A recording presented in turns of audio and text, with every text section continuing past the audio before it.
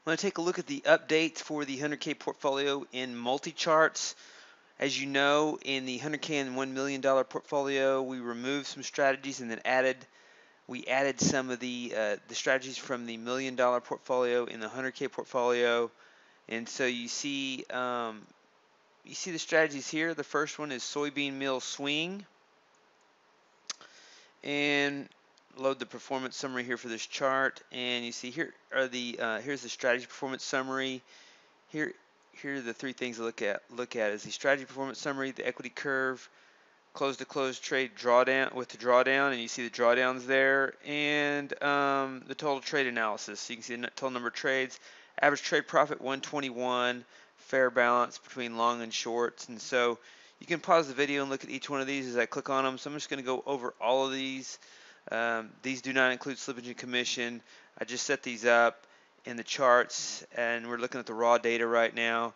And the results in the spreadsheet, the format for the portfolios do include the slippage and commission, but right now I've just set these up in multi-charts and we're just looking at it as it is, and that is soybean meal swing, Flash FX JY, Japanese yen, and here is the performance summary for that. This works back to about May of 2015. Some of these strategies have long histories, some of them have short histories, and we balance the portfolio by including strategies that we've had for a while, along with strategies that are fairly new based on new patterns. This is a long-only strategy, and you see the equity curve for this. Here is the average trade or the total trade analysis. You can look at the average trade profit, 76.81, and from that you can glean the slippage and commission number, and then go back and make an adjustment based on the total net profit as well, or it's included in the portfolio results. And so that's Flash FX JY. Let's look at the Flash FX Euro currency. This is going back to May of 2015. Here's the strategy performance summary. Here is the equity curve, close to close with drawdown. And here is the trade analysis. 73. Average trade profit is about the same as the Japanese yen, really close. And here is LVDTL or LVTDL, and here's the strategy performance summary. Here is the equity curve, and here is the total trade analysis.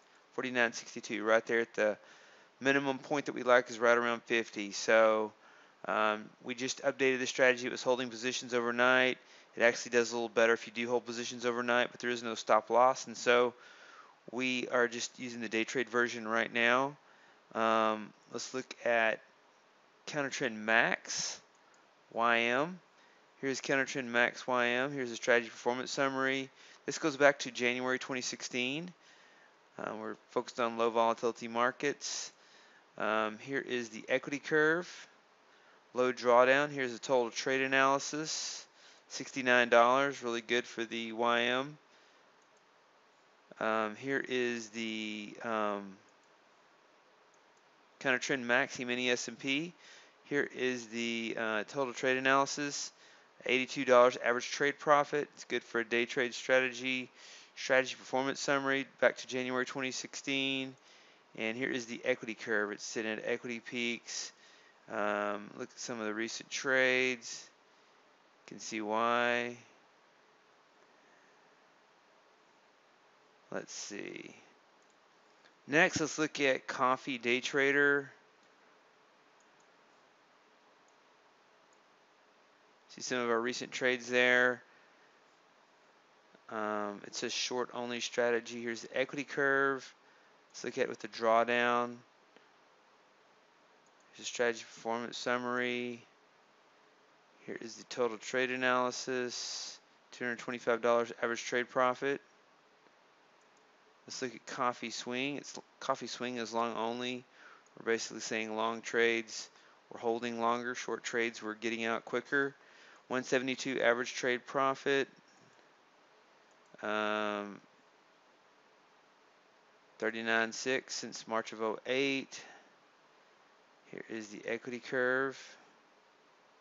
This is similar to soybean swing. This is mirror, E-mini S&P. And you see that the drawdown curve is getting smaller.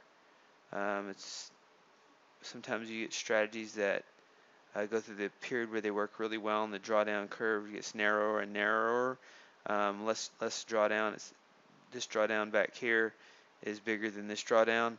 And so you see, here's the strategy performance summary, and the average trade profit is 57.08, ideal for a day trade strategy. Let's take a look at SR counter trend crude oil 2. This is a strategy that works well also on gold and silver and Brent. Here is the total trade analysis, $100 average trade profit. Strategy performance summary. And this is going back to 9/5/2006. Here is the equity curve with the drawdown. So nice equity curve. Low drawdowns for crude oil. And the last one we're going to look at is tick count trend 2. Since 2006, it's a counter trend strategy of tick count trend.